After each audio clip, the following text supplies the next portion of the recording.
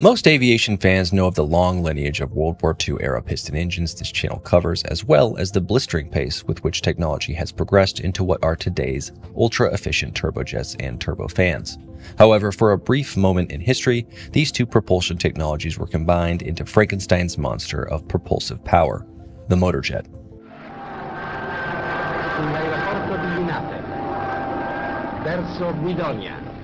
Curiosità per I filatelici. È a bordo la prima posta aerea con aeroplano a reazione.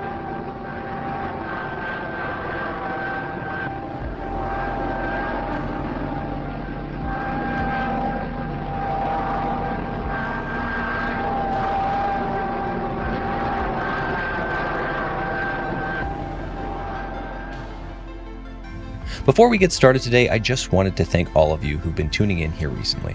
In the past few weeks, we've seen some explosive growth on this channel, and we just wanted to thank all of you for tuning in.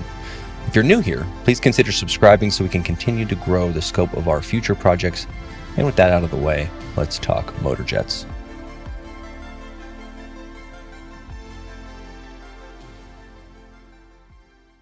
In 1908, a man named René Loren posited the idea that a piston engine could be potentially used to power the compressor section of a jet engine. But that little tidbit of knowledge would be filed away for a few decades, only later to resurface in Italy in the 1930s, where a man named Secondo Campini began tinkering with what he coined the thermojet. But it wouldn't really be fair to suggest Mr. Campini only tinkered with that idea. No, instead he did the damn thing, and built the Comproni Campini N1, a motorjet-powered aircraft that debuted just after the Heinkel HE-178 as the second jet-powered aircraft to ever take flight. Now, at first, this aircraft, powered by this hybrid power plant, was lauded as a breakthrough in aviation technology. However, soon the world learned of the aircraft's lackluster performance, as well as the existence of the HE-178, which had been kept a secret but had flown a year earlier. That's not to say, however, that the problems with the N1 were necessarily inherent to the motorjet. The problem was, however, that the engine used a relatively small duct size that limited the mass flow and thus the propulsive efficiency of the engine. You see, in a motorjet, instead of a turbine section being used to harness the energy from the combustor and drive the compressor, as is the case with a conventional turbojet engine, the compressor section is driven by a piston engine, and the turbine or hot section can be, but isn't always, removed entirely. Now, in terms of weight, this is absolutely less efficient than a turbojet. But if you're at a point in history where metallurgy hasn't yet developed to the point that we can manufacture turbines that can withstand the incredible heat of a jet's exhaust, it's actually brilliant. Even more, motorjets actually provided greater thrust than a propeller alone, and because of their hybrid nature, they're more efficient at low altitudes and low speeds than a jet. So what gives? Why didn't we see more motorjets? Well, you can probably guess. They're terribly impractical to build and, well, just look at this thing. It's ridiculously inelegant. I mean, think about it. Let's build a device with thousands of parts to drive the compressor of a basic jet engine. It's ridiculous. But if I might also add, it's also really cool. However, despite the ludicrousness of the idea, several motorjets actually flew. As we've mentioned, the first was the N1.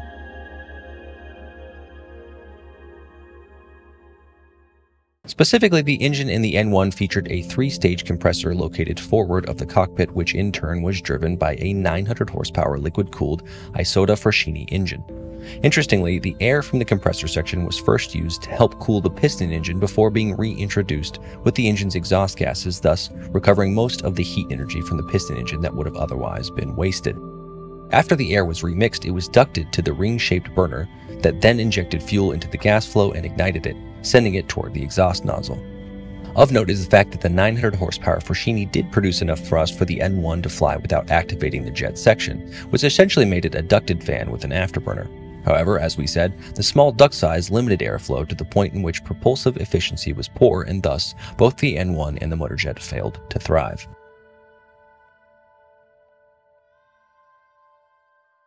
In the Pacific theater, the Japanese Navy had turned to kamikaze tactics in an effort to turn the tides of the war in the face of the approaching U.S. forces.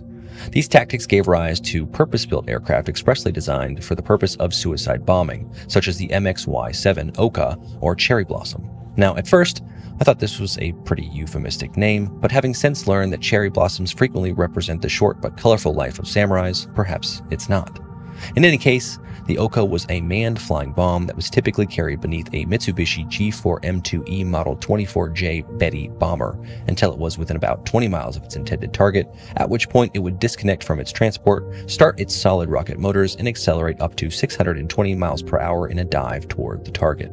This soon became a problem, however, as 20 miles from a target was well within the range of carrier-based defending aircraft, and as such, the bombers were incredibly vulnerable and frequently intercepted. As such, the Model 22 Oka was revised with, you guessed it, a Campini-type motorjet engine, the Ishikawajima TSU-11. 50 aircraft were built with this power plant variant, and the first flight took place in June of 1945. However, none appear to have been used operationally, and only 20 TSU-11 engines were ever produced. The TSU-11 used a 4-cylinder inverted inline Hitachi Hatsukaze Toku Model 13 piston engine to drive its compressor. The Toku itself was a license-built version of the German Hert HM504. Today, a single example of the TSU-11 engine still exists in the National Air and Space Museum in Washington, D.C., and in 1997, it was installed into the example Oka 22 during its restoration.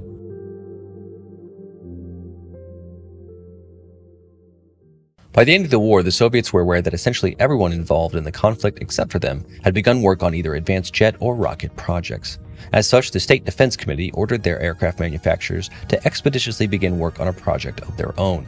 In an attempt to produce something effective as quickly as possible, Mikoyan and Gurevich chose to fully develop the VRDK booster engine that had been slowly developing in the background since 1942. In the case of the VRDK, the compressor section was driven by a 1650 horsepower Kilma VK107R V12 piston engine. After takeoff, a clutch at the end of the crankshaft could be engaged, which in turn drove a step-up gearbox with a 13:21 ratio into an extension shaft that powered the compressor. Similar to the Caproni, inlet duct air was routed over the engine's oil cooler, but the water radiator was behind the compressor to maximize airflow over it. Additionally, a secondary air duct led from the main duct to the VK107's turbo supercharger, so that when the booster was running, this second duct delivered additional air, which boosted the piston engine to 2,500 horsepower. All of this sounds great in theory, however. The VRDK was limited to only 10 minutes time with its jet portion active. Between the 3-bladed propeller and the Motorjet booster, the aircraft operated similarly to a piston-driven aircraft with an equivalent of 2,800 horsepower while weighing only 6,166 pounds. As such, the aircraft had an impressive top speed of 510 miles per hour, even if it was only capable of such feats for a limited time.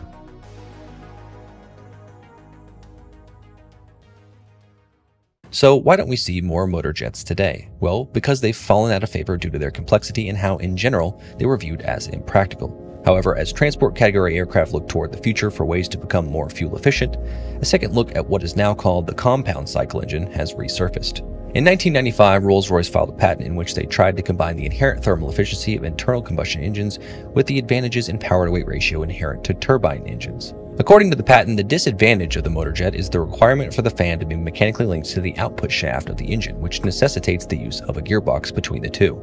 The requirement of this gearbox harms the bottom line of the engine in terms of power-to-weight ratio. Also, the motorjet engine NASA had proposed in the 80s featured a common shaft between the fan, internal combustion engine, compressor, and turbine, which, the patent states, will surely give rise to aerodynamic mismatching, which would lead to compressor handling problems, particularly compressor surges. In the Rolls-Royce patent, the motor portion of the motorjet is actually entirely independent from the shaft comprising the main fan and turbine. The engine is, however, connected to the compressor. This supposedly eliminates the issues surrounding aerodynamic matching, as the sections are mechanically independent. However, despite these innovations, we've yet to see Rolls-Royce do anything with the patent. We have, however, seen another company, MTU, Germany's leading engine manufacturer, publish a paper called A Composite Cycle Engine Concept for Year 2050. In their paper, they describe a motorjet in which they've combined the modern geared turbofan with motorjet technology to increase fuel efficiency. In their design, the fan connects to a gearbox, as is the case with modern geared turbofans, and it then connects to a low-pressure compressor, which in turn connects to the low-pressure turbine. In the high-pressure section, however, the high-pressure compressor and the high-pressure turbine are both on the same shaft as two V10 4-stroke engines. Another variant, which added an intercooler for the piston engine, was also studied. In their conclusion, they discovered that a compound cycle engine would decrease fuel burn by about 10% when compared to a geared turbofan engine, and by using an intercooler in combination with this layout, that number increased further to a 12.5% advantage. One of the biggest trade-offs, however, is the added weight. In the MTU proposal, the added trade-off is essentially a substantial increase in weight for a moderate increase in fuel efficiency. essentially because internal combustion engines are more thermally efficient. That is, for each unit of heat added to the engine in the form of burnt fuel, more work is completed. Adding them to the jet increases overall efficiency. However, because piston engines must contain their explosive energy, unlike a turbine engine, they tend to be extremely heavy. So, while it may be more efficient in theory to create a compound cycle engine, it remains to be seen whether the weight penalty will be worthwhile. Once again, thanks again for tuning in to Flight Dojo. Don't forget to like and subscribe, and we'll see you guys next time.